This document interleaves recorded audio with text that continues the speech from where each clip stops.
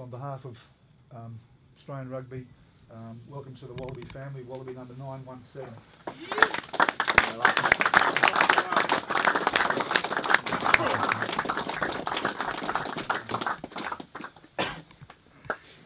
Mate, I'm lost for words, man.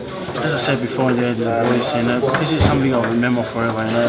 Something I always wanted to do, growing up in Tonga, to wear this jersey, and I got to do that today. I'm so grateful, and I just want to thank the coaches, for having me here again this year, and I got to wear the jersey.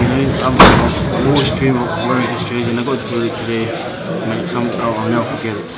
As I told the boys today, when I ran out today, out there, I just look up to the sky. All I could think of was my family, my mom in Tonga, and my sisters and everyone. I know they'll be, it's like 3 in the morning. They'll be up watching, and it makes me happy because they're all happy. I gave my mom a call the other day, and I told her that I was playing. I couldn't really talk to her. She was crying. She knows that this is something I always wanted to do, and I'm so grateful.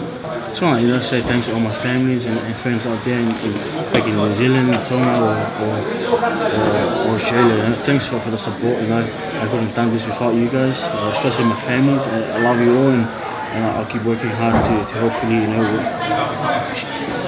wear more of these jerseys in the future. Awesome experience. Because sometimes I have to keep asking for the calls because I didn't hear a thing because they were so loud and they were singing and. It was a good experience. After